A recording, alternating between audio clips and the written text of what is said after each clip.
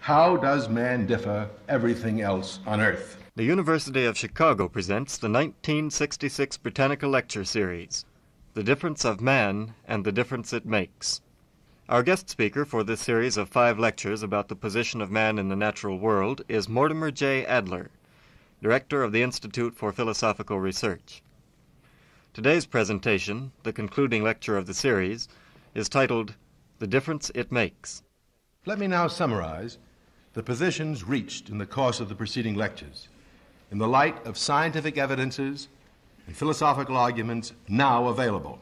I will do this first in relation to the question of degree versus kind, and second, in relation to the question of superficial versus radical difference in kind.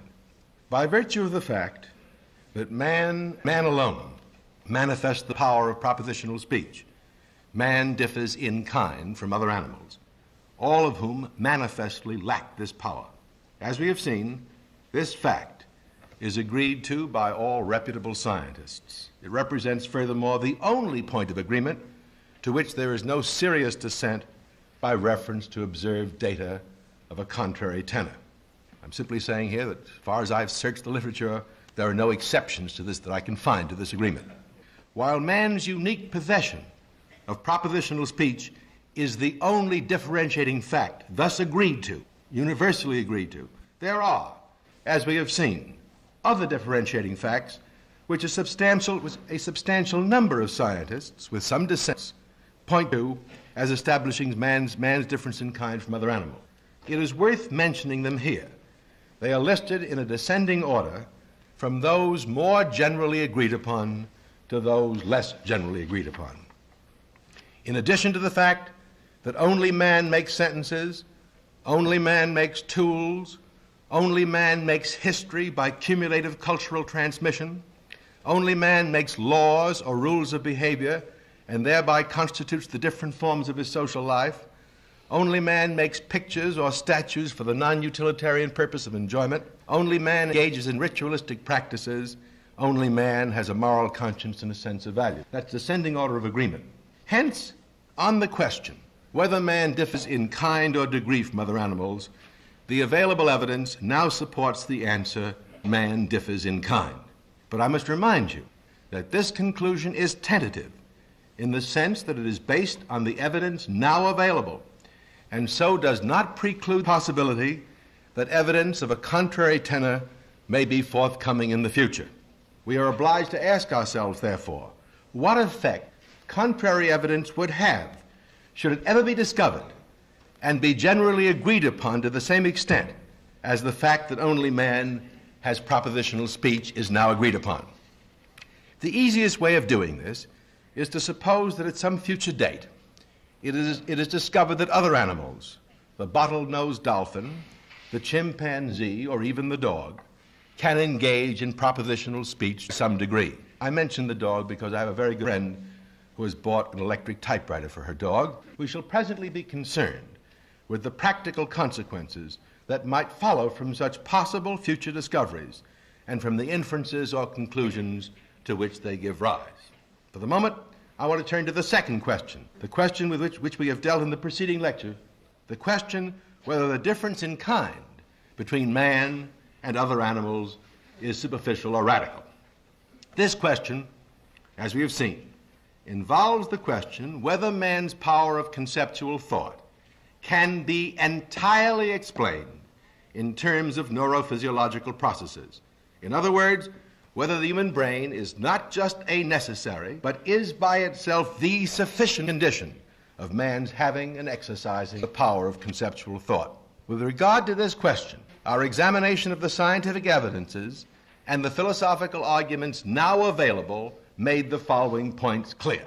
First, the philosophical arguments for a thoroughgoing materialism assert the answer that the brain is the sufficient condition, that the difference in kind is therefore superficial, involving a critical threshold in a continuum of degrees of brain magnitudes. The philosophical arguments against a thoroughgoing materialism assert the opposite answer, namely, that the brain is only a necessary condition, and hence that another and immaterial factor is required to explain conceptual thought. On this view, the difference in kind between man and other animals becomes radical. I shall, in the remainder of this lecture, refer to these two philosophical assertions and the arguments in support of them as respectively the materialist and the immaterialist hypothesis. Now, these opposed philosophical arguments are deadlocked in the sense that neither of the opponents has as yet been able to persuade the other, and I venture to say that they probably would remain deadlocked until the end of time.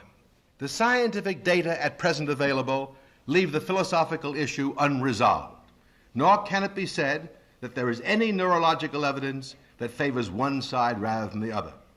In addition, we saw in Lecture 5 that future neurological research cannot ever by itself be decisive on the question whether the brain is a necessary or the sufficient condition of conceptual thought.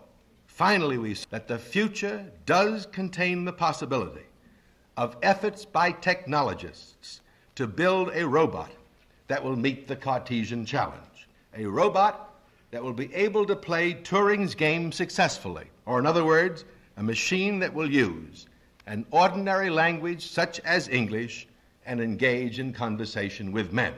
I shall, in the remainder of this lecture, refer to Turing's game and Turing's robot as the conversational machine test of the hypothesis that material factors suffice to explain linguistic performances and hence to explain conceptual thought.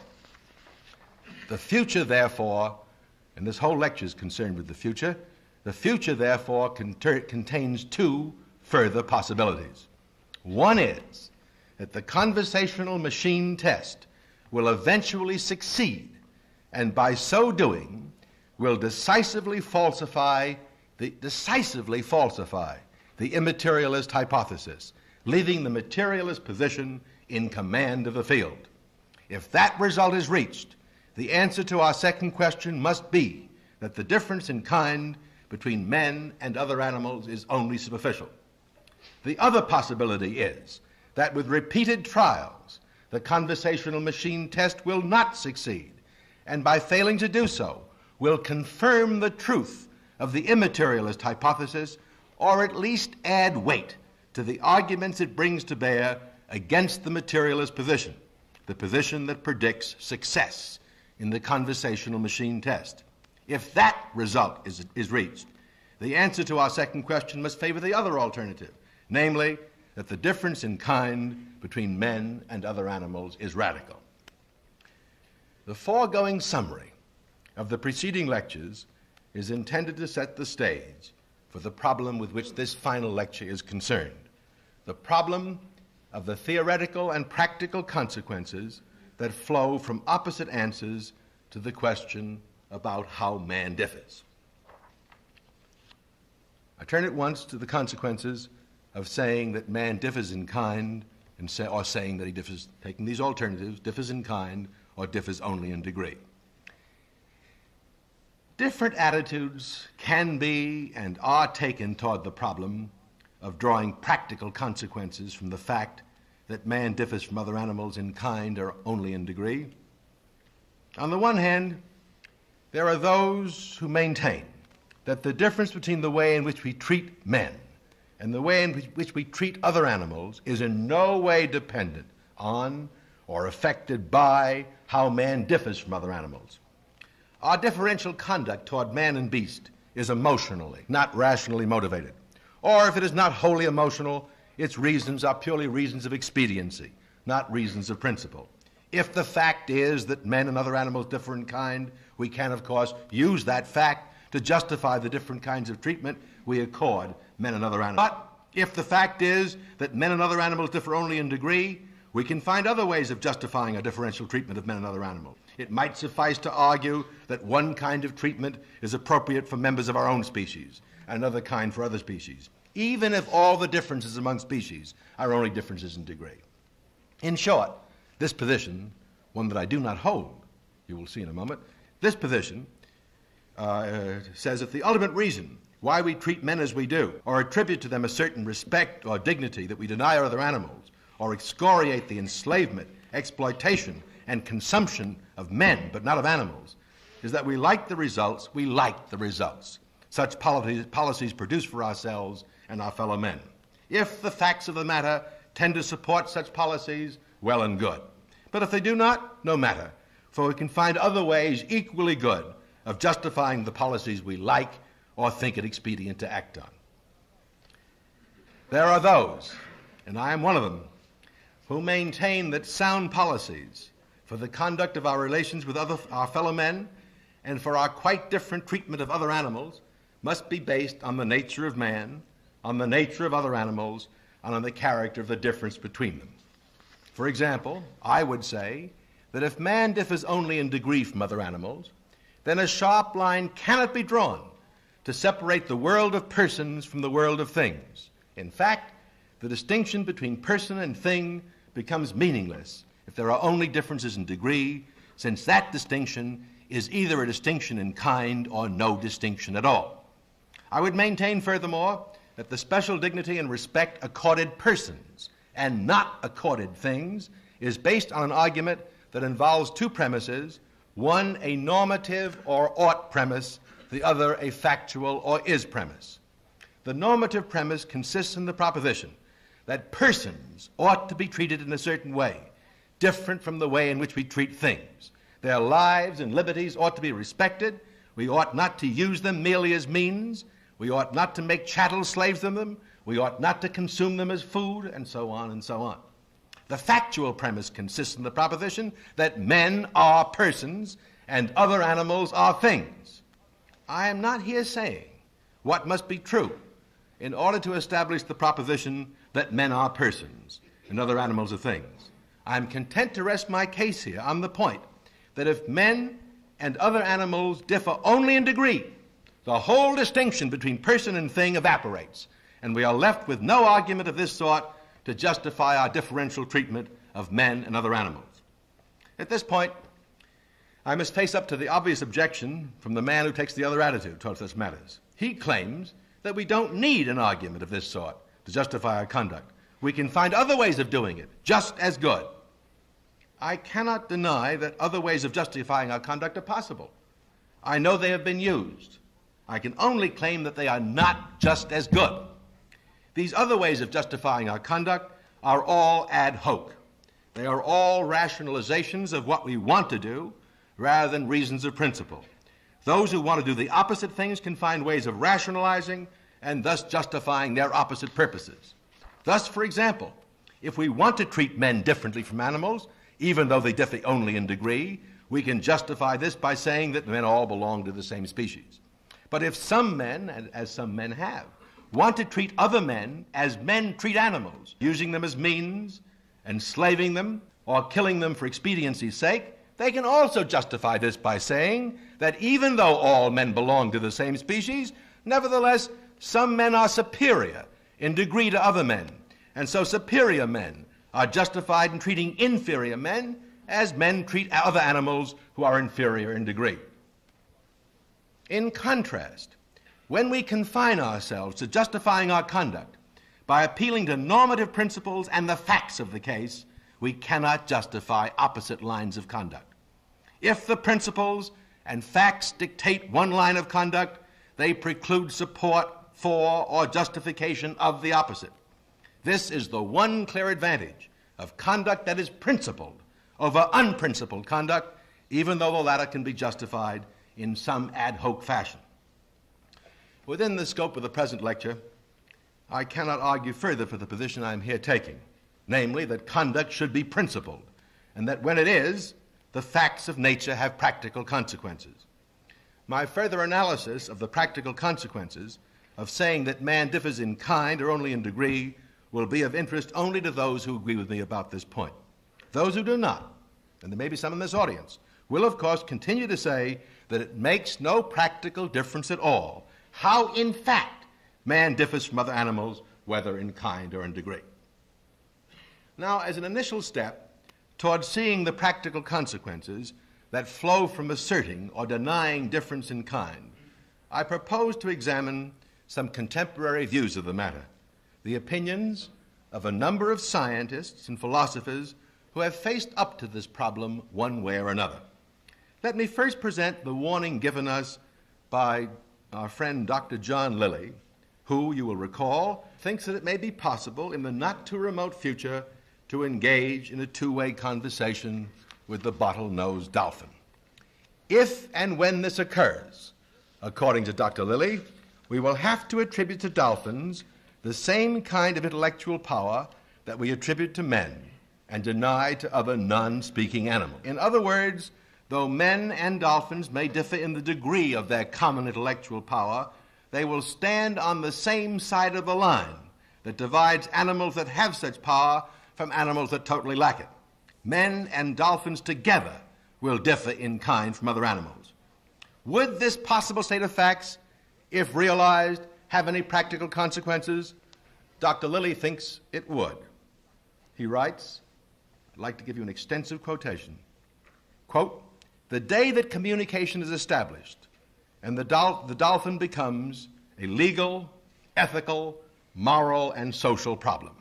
Dolphins correspond very loosely to conserved wild animals under the protection of the conservation laws of the United States and by international agreement, and to pets under the protection of the Society for the Prevention of Cruelty to Animals. But if, quote, if they achieve a bilateral conversational level corresponding, say, to a low-grade moron and well above a human imbecile or idiot, then they become an ethical, legal, and social problem. They have reached the threshold of humanness, as it were.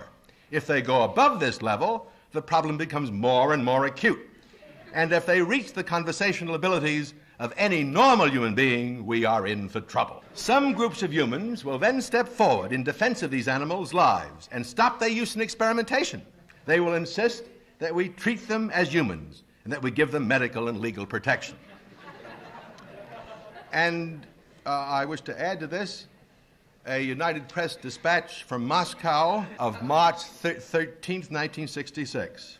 The dispatch reads, "The Soviet government announced Saturday it has banned the catching and killing of dolphins because their brains are strikingly close to our own. Fisheries Minister Alexander A. Ishkov said the decision was taken after extensive research showed that the dolphin's brain power makes them marine brothers of man. Ishkov indicated he accepted theories that dolphins can talk. They eventually be able to teach their language to man. We will hope other countries will follow our example," Ishkov said in the Izvestia. Izvestia added that dolphins have a comradely spirit. And so let us next consider the view expressed by Professor Michael Scriven in the postscript to an article of his entitled "The Mechanical Concept of Mind." Professor Scriven is concerned with the question whether a robot that is successful at playing Turing's game can also pass a test that would require us to attribute consciousness to the robot. He says, I quote, "With respect to all other performances and skills of which the human being is capable, it seems to me clear already that robots can be designed to do as well or better. With respect to this performance, the one that would be the test of the robot's consciousness," Scriven says that he was not certain at the time of writing the article, but in the postscript he tells us that he is, I quote, "upon further deliberation, confident that robots can in principle be built that will pass this test too, because they are in fact conscious." We need not agree with Scriven's prediction about the behavior of some future robot in order to take account of his comment on the practical consequences of his predictions coming true. On the outcome of his prediction depends, in his judgment, not only the question of matching a performance, a human performance, but also these are his words, not mine, also the crucial ontological question of the status of the robot as a person, and thence the propriety of saying that it knows or believes or remembers. If it is a person, Scriven goes on to say, of course it will have moral rights and hence political rights. I turn next to the reflections of Professor Wilfrid Sellers on what it means to be a person rather than a thing, and on the criteria for drawing the line that divides persons from things. Sellers writes, I quote, "To think of a featherless biped as a person is to think of it as a being with which one is bound up in a network of rights and duties. From this point of view, the irreducibility of the personal is the irreducibility of the ought to the is. But even more basic than this is the fact that to think of a featherless biped as a person is to construe its behavior in terms of actual or potential membership in an embracing group, each member of which thinks itself a member of that group. Such a group, according to Sellers, is a community of persons. From the point of view of each of us as an individual, the most embracing community of persons to which we belong, listen to this now, includes, I quote these words, all those with whom we can enter into meaningful discourse. To recognize a featherless biped, or a dolphin, or a Martian, and Sellers might have added, or a robot, as a person, is to think of oneself and it as belonging to a community, the group of those who can engage in meaningful discourse with one another. Notice the criterion here of being a person or a member of a community of persons. It is the same conversational test that Lilly and Scriven use for deciding whether dolphins and robots are persons or things. And that same criterion, conversational ability or ability to engage in meaningful discourse, also operates to differentiate man from brute. In other words, the same line that divides man from brute as different in kind also divides person from thing as different in kind. Furthermore, as Lilly, Scriven, and Sellers all point out, how we treat a particular entity depends on which side of the line we place it. These authors would therefore seem to be maintaining that a difference in kind has practical, legal, ethical, and social consequences.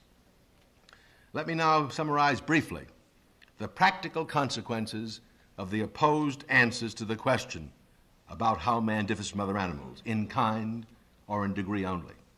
First of all, I must remind you that we are here not concerned with the further question about whether the difference in kind is superficial or radical. We'll come to that in a moment. Let us assume for the moment that the difference in kind that is established by man's having and by all other animals lacking the power of propositional speech is only a superficial difference in kind.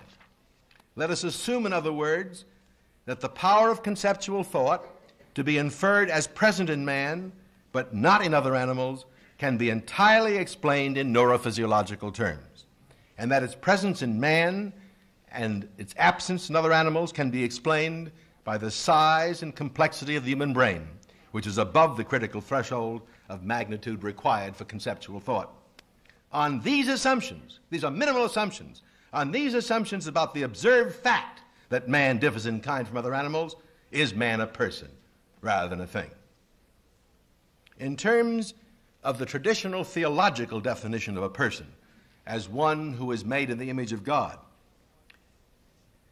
himself preeminently a person, the answer is negative.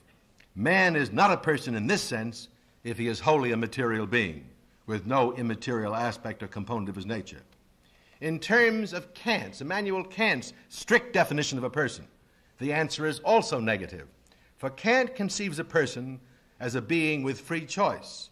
And for Kant, as well as for most philosophers who affirm freedom of choice, such contra-causal freedom cannot exist in a purely material or mechanical system. But as we have seen, the line that divides persons from things can be drawn by less exacting criteria, such as conversational ability, the ability to engage in meaningful discourse, the ability to give and receive reasons or arguments. By these less exacting criteria, by these less, very slight criteria, man is at present the only being on earth that is a person.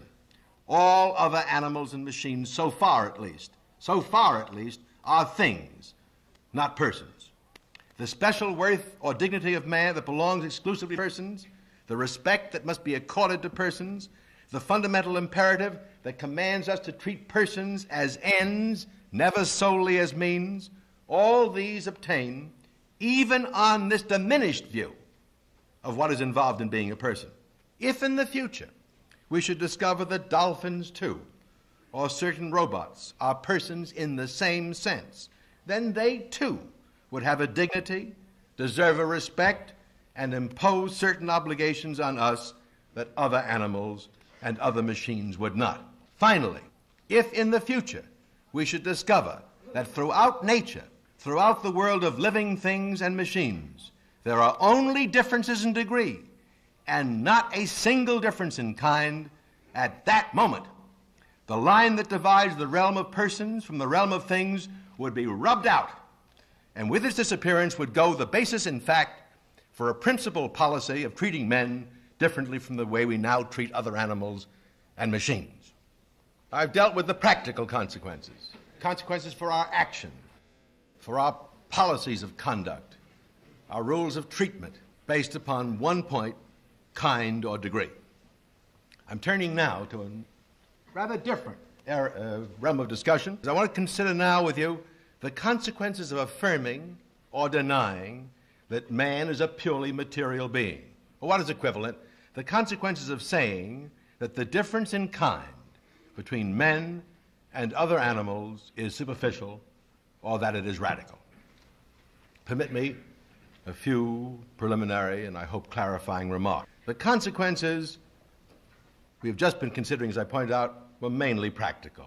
They concerned our conduct, the ways in which we treat men on the one hand and machines and brute animals on the other. In addition to that point, which you are fully aware of now, the aforementioned practical consequences, one way or the other, affect the lives of everyone, the ordinary man, the man on the street, as well as the man of specialized learning, the man in the academy. In contrast, the consequences to which we now turn are largely, if not wholly, theoretical, and as such, their primary effect is in the sophisticated world of learning. Let us first consider the effect of confirming the truth of the materialist hypothesis, the effect which is the same of falsifying the immaterialist hypothesis. Now, there are two questions to consider here, not one. It is not enough to ask what theoretical consequences would follow from the experimental success with a Turing machine, a robot that would pass the conversational test and satisfactorily meet the Cartesian challenge. We must also ask in what sphere of learning the theoretical consequences would occur, in religion or in philosophy. And in each case, we must specify the doctrinal commitment of those who would be seriously affected. I am going to answer the second question first. The most important effects, as I see them, would be in the field of religion. There would also be, I think, a consequence in the realm of philosophy, but I will come to that later. Let us concentrate for the moment on the religious consequences and ask, consequences for whom? For which religious group? What doctrinal commitments define the religious group that would be affected by confirming the materialist hypothesis and by falsifying the immaterialist hypothesis? I think I can describe at once those whom I think would not be affected by the falsification of the immaterialist hypothesis concerning man's nature and concerning his radical difference in kind.